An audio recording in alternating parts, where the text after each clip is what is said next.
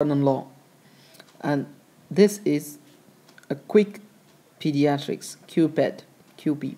Okay guys, so today I'm going to talk briefly and very important clinical findings, characteristics of the murmur, that is characteristics of murmur.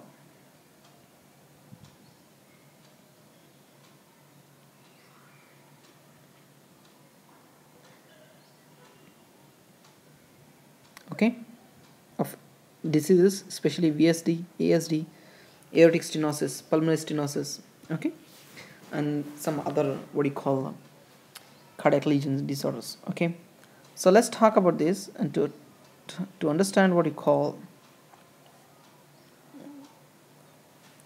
murmur, you should know the chambers of the heart. This is right atria, right auricle. This is right ventricle. This is left auricle and left ventricle. This is septum. Okay, this is bicuspid, and this is a tricuspid. This is a bicuspid valve, and here it goes. Okay, pulmonary artery to the lungs. If this is a lung, let me draw over here lung. Okay, lung, and from a lung it goes to pulmonary veins. Okay, so let's talk about the VSD, ventricular septal defect. Ventricular septal defect, VSD, ventricular septal defect. Characteristics of the murmur of the VSD is loud, harsh, pansystolic murmur. VSD is nothing but, if it's here, loud, harsh, pansystolic murmur at left sternal border, okay, radiating all over the chest. Okay, try to look for recurrent chest infection in the patients. Okay, what's the characteristic? It's a loud, harsh, pansystolic murmur at left sternal border, radiating all over the chest. Okay, let's talk about the ASD, atrial septal defect. Atrial here, okay, here, right, atrial septal defect, right. It's a soft systolic murmur in second left intercostal space and the wide fixed splitting of the second heart sound. Why there is a systolic murmur? Because the murmur is produced during the contraction, right, of the right atria. No, left ventricle. Okay, remember, this is when left ventricle undergoes a contraction and there's a blood flow back into the right auricle through this ASD, then it is called as a murmur. That the murmur that is heard is soft systolic murmur in the second left intercostal space.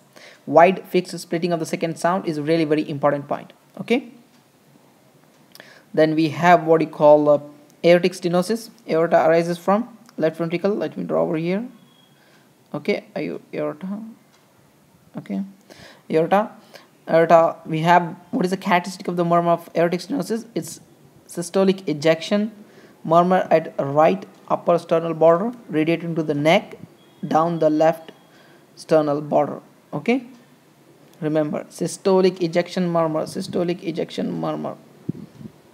Why systolic ejection? Because when there is a systole, when the left ventricles are contracting, there is ejection of the blood into this narrowed valves of the aorta. That leads to systolic ejection murmur. Got it? Excellent. What about the aortic rejection? It's when the blood flows back into the left ventricle, that is during the diastole. That's why you will get the diastolic murmur. Got it? Okay. What about the pulmonary stenosis? Here is a valve, pulmonary valve. Okay. What's the characteristic of the pulmonary stenosis? Systolic ejection murmur, but same as aortic. But remember the position over the upper part of the left chest anteriorly and conducted to the back, usually preceded by an ejection click. Okay.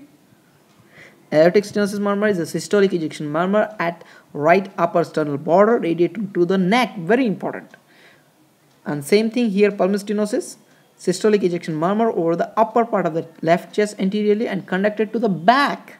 Very important. Conducted to the back. Okay. And what about the PDA, patent ductus arteriosus? It's a machinery murmur, continuous murmur, pansystolic murmur. Okay, in the neonates. That's it.